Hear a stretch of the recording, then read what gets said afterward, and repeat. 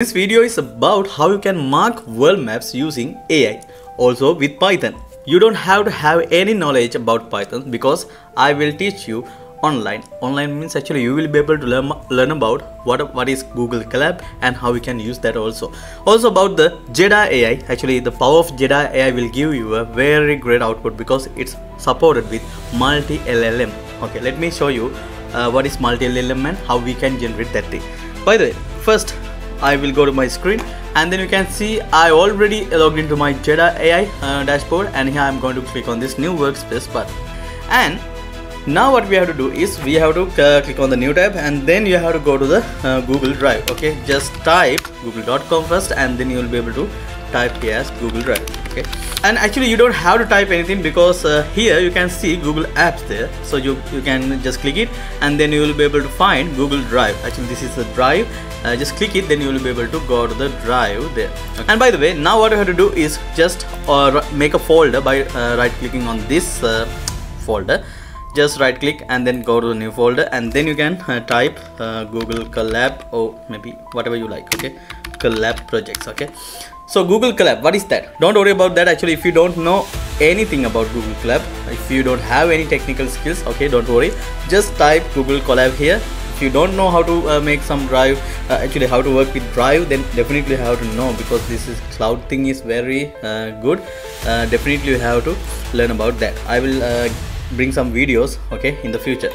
So just double click on this Google Colab like we use it on our Windows or macOS computers. Okay, then I will right click and then I will go to more. Here you can see only Google Docs, Google Sheets, Google Slides, Google Forms. Okay, and here I'm going to click on this more, and then I will definitely go to Google Collaboratory. If you can't see that here, so you have to make sure that you click on this Connect More Apps, and then you have to type Google Colab there. Okay, just wait until it comes. Okay, here you have to type Google Colab. There are so many tools that you can use with Google Drive.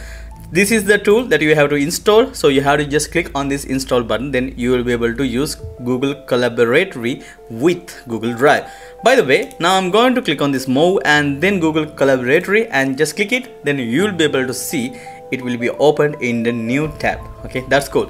By the way, before I taught you about how you can use batch scripts, Windows batch script easily. By the way, this is about how you can use Python easily without using your computer memory or GPU. Actually, you don't need to have a GPU or memory because you can do a lot of things using this shared IPYNB Google Collaboratory thing. By the way, if you didn't get it, don't worry, because what you have to do is just go to Jeda AI and then you have to type something here.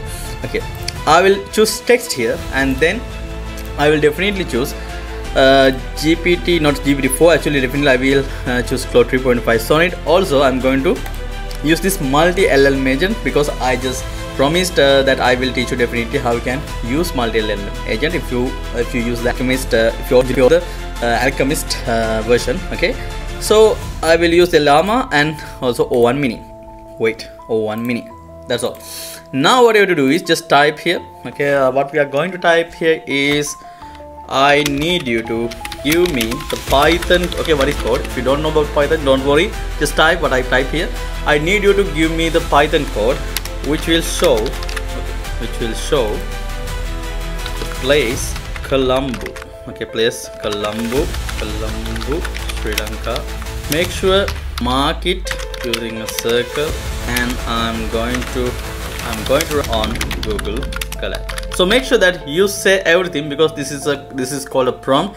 Also, by clicking on this dynamic prompt here, so then Jeda AI will create some questions for you, because it will optimize the prompt definitely. What type of map would you like to use, and also do you want to customize a circle color or size? Actually, there are a lot of questions that you can answer. Definitely it will improve the prompt. Okay, don't worry. Actually, I'm not going to tell anything. By the way, I will press the Ctrl A and then Ctrl C to copy, because sometimes it may be needed in the future videos. Okay, and click to generate.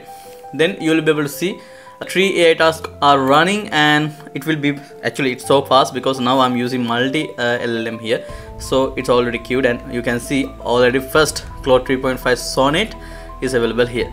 Okay, so what is that? don't worry about this coding thing. Here you can see there are 3 versions, so that's called multi-language model. Okay, that's why I had to use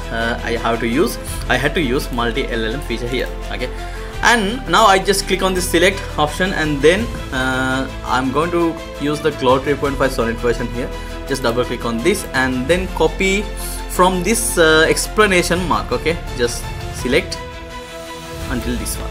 Now you can Ctrl C to copy. Okay, click on the Ctrl C to copy and go to the IPYNB Google Colab file and just paste it. Okay, just paste it. That's all. Now let's see what's happening with the code. Maybe sometimes it can be an error. It's okay because I already got I think 2 codes. Here I'm going to click on this run button. Now it should generate something within the map. Okay, so here you can see connecting is there. So after connected to a instance, then it will be actually shown as connected. So wait until it comes. Okay, now it's connected. Now you can see RAM and here. Okay, now it should give us some, maybe what is that actually, maybe output. Okay, great. Now I can see the map. By the way, here this is Colombo. Okay, actually you can see a small circle, but you have to optimize it. Like you have to ask, actually you have to give the questions. I will ask the you have to provide the questions for this type of things. So if you need 2D or 3D map, maybe Metapoly or Polyam or Plotly, so there are so many things, because Jeda AI already knows what you are going to ask. That's why it's generating some dynamic questions. Okay, by the way, you can use the other versions. I will choose this one. Okay, wait, import gmplot. I think we have to install that. By the way, I will try it. Wait, whatever, go there and then paste it. Again you have to click on this right run button, maybe execute, but you cannot find the module because we have to install the module here. So I will do this, pip install gplot.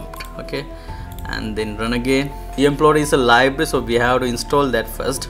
If it doesn't have that, then that won't work. Okay, let's see. Successfully installed, and now I'm going to click again. What will be happened? It runs and import, but nothing happened. That code didn't work. By the way, it didn't work. Oh, it works now. No output yet. By the way, I hope it will give something here. And also I will try with other code. Okay, here I think volume is the better thing. Some of the libraries may be not working. I will code it. Actually I will paste the code, that code, and I will again. Okay, that's called executing. So it will be executed, and now you can see this is the version. Here you can see Suduella.